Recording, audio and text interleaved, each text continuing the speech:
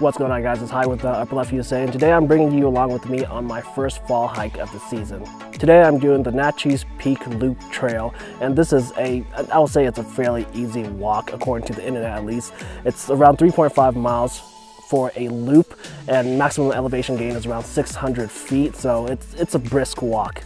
Today I'm using this trip more as a location scouting expedition just because I've never been on this particular loop or trail, so don't really know what to expect, so really just here to try to capture the best images that I can. So just come along with me as I try to get some images.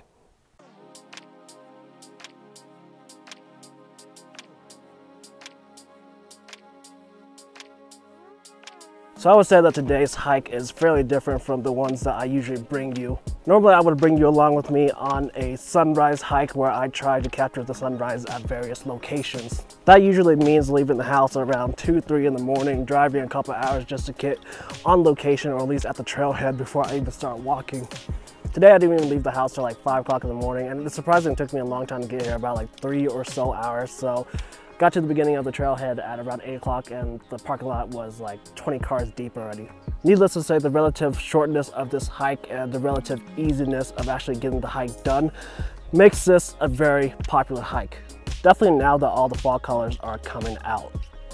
So one cool thing about this trail is that it's actually a part of the Pacific Crest Trail, or the PCT.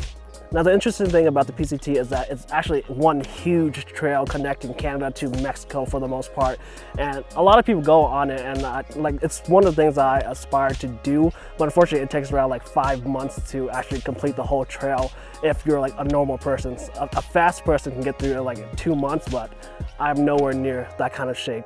Either way, I find the Pacific Crest Trail to be pretty cool, and hopefully one day I'll be able to take you guys along with me as I take on this adventure.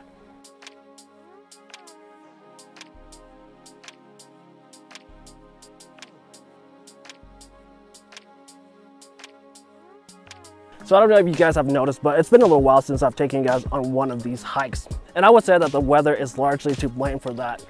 For those who don't live in the United States and are watching my videos, there's a common thought for people who do live in the United States that Washington gets a lot of rain. And I would say that that's kind of true. But over the last few years, it seems like the summer weather has really been pushing farther and farther into the fall months.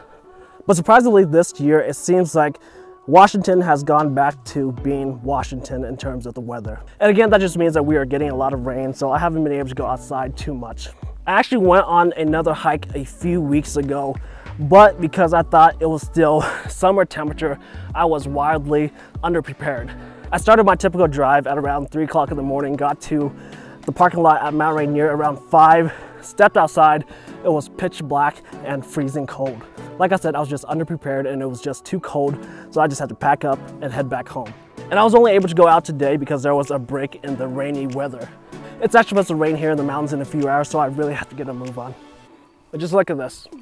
So if you've seen a couple of my Washington hiking videos, you probably heard me say that a particular trail is a very typical Washington hike. And by this, I usually just means that there is a lot of walking in the woods involved.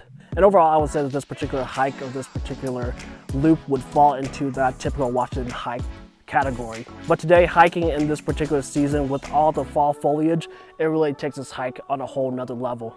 But right now, I'm only about halfway through the hike, and this particular scene, although it's very pretty and picturesque in person, I would say that it doesn't make for a very good scenery in photos, so I'm just gonna keep on walking and hopefully find something better.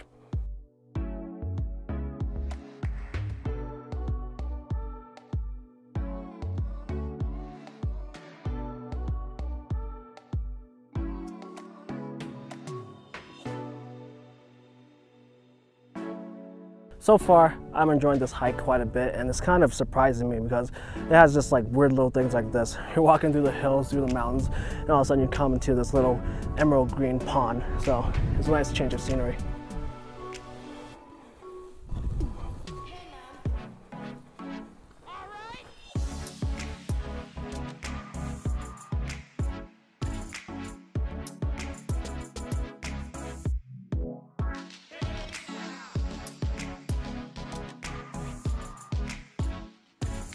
So I'm about 2 miles into the hike or so, and behind me is Dewey Lake. And Before I did this hike, I was researching the trail a little bit, and according to the internet, the best views is if you take the loop clockwise. Supposedly, if you do this, you have a great view of Mount Rainier along the way, and so far 2 miles in, I have not seen Mount Rainier once. But for the rest of the trail, I am officially heading back towards the parking lot, so theoretically, I should be pointing towards Mount Rainier along the way, so hopefully, I'll be able to capture something really soon. Unfortunately, by now, the sky is completely overcast, dark, gray, and gloomy.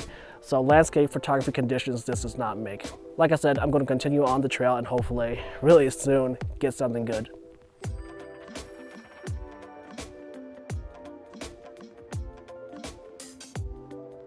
So I can finally confirm after 2 miles of hiking clockwise on the Naches Peak Loop trail, I have got my first peak of Mount Rainier.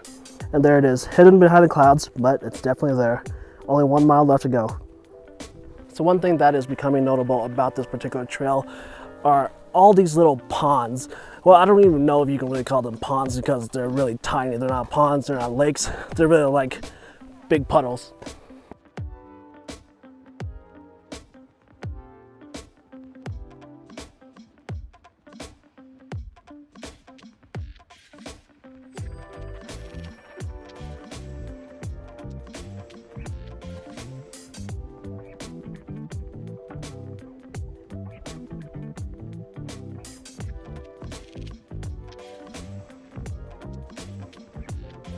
So it looks like I'm finally done with this hike, and I did it without removing my camera from my backpack even once.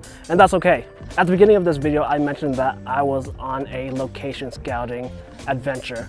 And I think that that's a good way to look at any trip where you're going to a place for the first time. If you're a photographer or a videographer and you're hitting up a new location and you're expecting to get a grand shot just because you see other people have it on social media or on the internet, wherever, I think that that can really set you up for failure. If you look at a new location as an opportunity to location scout, then ideally you don't know what to expect, so you can't really judge what you have. So if you end up with nothing, that's just perfectly fine. At the end of the day, my particular rule is that if I can just end up with one picture from every location, that's great. I mean, that is really amazing. Realistically, if you get one picture a month or even one picture a year, I think that you are doing absolutely fine. It's a lot better to get one good picture that you're really proud of rather than a million pictures to just simply to say that you have it and to just post on Instagram or on other social media platforms. So it's perfectly fine to not get a picture. Just be happy that you're able to experience something new and just keep the location in your mind for a future adventure. And who knows, next time maybe you get something absolutely amazing. I hope you guys have enjoyed this video. If you did, give it a thumbs up, share it around, comment down below your thoughts. Don't forget to subscribe to this channel for more content. Thanks for watching this video. I'll see you guys in the next one.